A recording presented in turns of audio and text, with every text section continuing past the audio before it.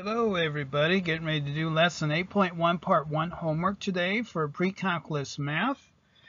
And for part 1 of your homework, you got 80 points here on your part 1 for 8.1 sequences and series, name, date, students, period. In my classroom, online students, put your due date there.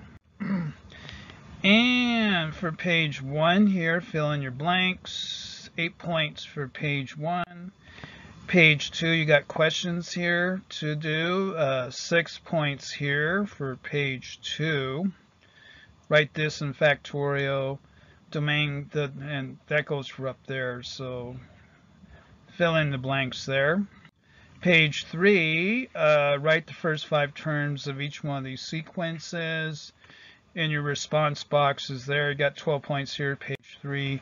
Page 4, write your first 5 terms for these sequences. 12 points here, page 4. Page 5, write the first 5 terms of the sequence, that's A, and then using the table feature of a graphing utility.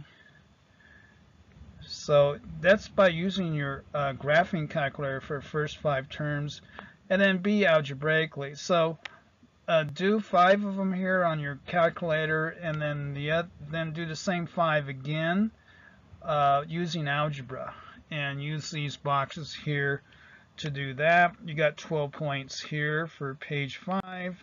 Continuing here, page 6, 12 points here, same thing. And then page 7, use the table feature of your graphing calculator to find the first 10 terms of these sequences, assuming they begin with 1, and put them into here for that.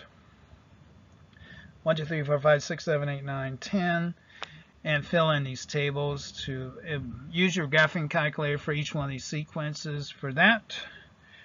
18 points here, class. That's just punching stuff in your calculator. Okay, that's page 7. And that's your 8.1 part 1 homework for pre-calculus math. Get a hold of me for homework sheets, class worksheets, note-taking guides, animated PowerPoint math video at AOL.com. Thank you very much.